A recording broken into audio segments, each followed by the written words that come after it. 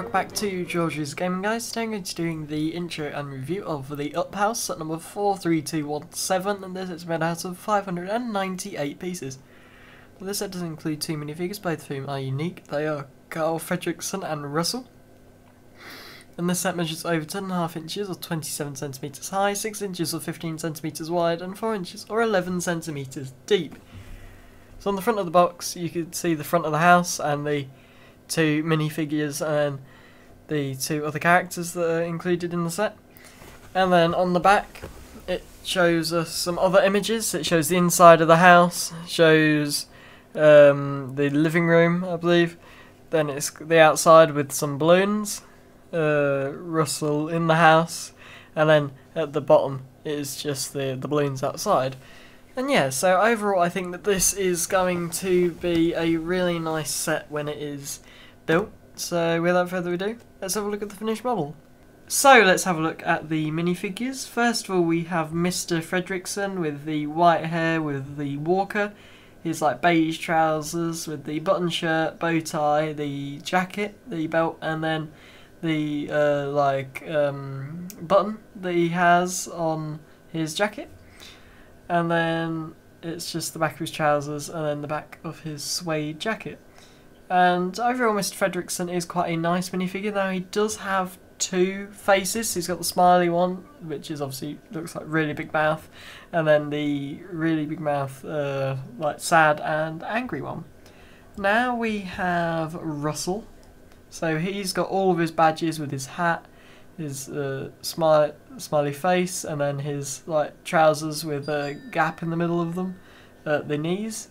So he's got loads and loads of badges on the white shirt. And then on his back he has like the tool kit, so he's got a few different things, including a fork, a cup and a frying pan. And yeah, I think this is a really nice minifigure and that LEGO has done a nice job on it. So next we actually have something that isn't a minifigure, but is a figure in the set. We have Dugg with the electronic collar and the massive nose, which I do think is actually quite a nice minifigure, quite a nice little addition to the set, and I think the LEGO has done a brilliant job on it. And yeah, so now I've gone over the minifigures, let's have a look at the main model. So now we've gone over the minifigures, this is the finished model, and overall I do think that it looks really nice. So first of all, let's go over the house. So obviously at the top, as you can see, they've got the massive bundle of balloons, and then it's the multi-coloured house with the stickered door, and then obviously the hose which you see in the film.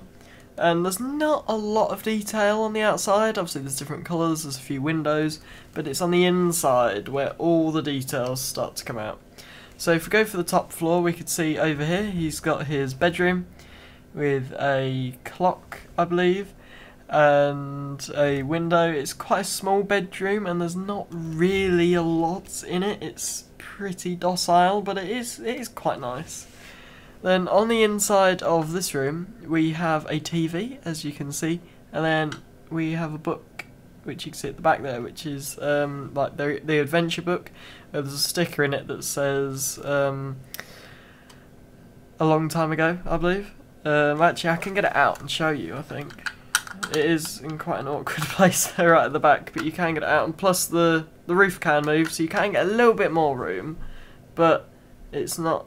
Oh, it's Once Upon a Time, sorry. But yeah, there's not a lot of room, as you can't really see that was the light. But yeah, it is a small sticker, but I think it works quite well.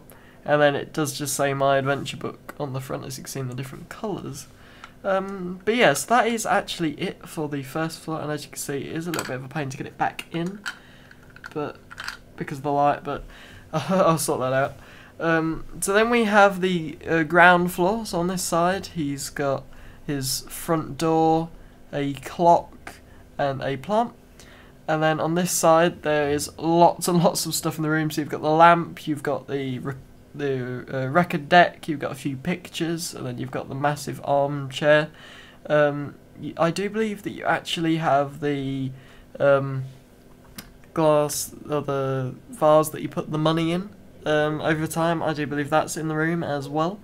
And yeah, I just think that this set is absolutely full of details, and I think that LEGO has done an absolutely brilliant job on it, and I would really recommend this set. Now, just before I finish the video, let's go over this part of the model. So this is much smaller bits. Obviously this is where they've been inflating the balloons. There's a little squirrel, and then there's the post box, which the guy touches and he hits, and then there's like a box there.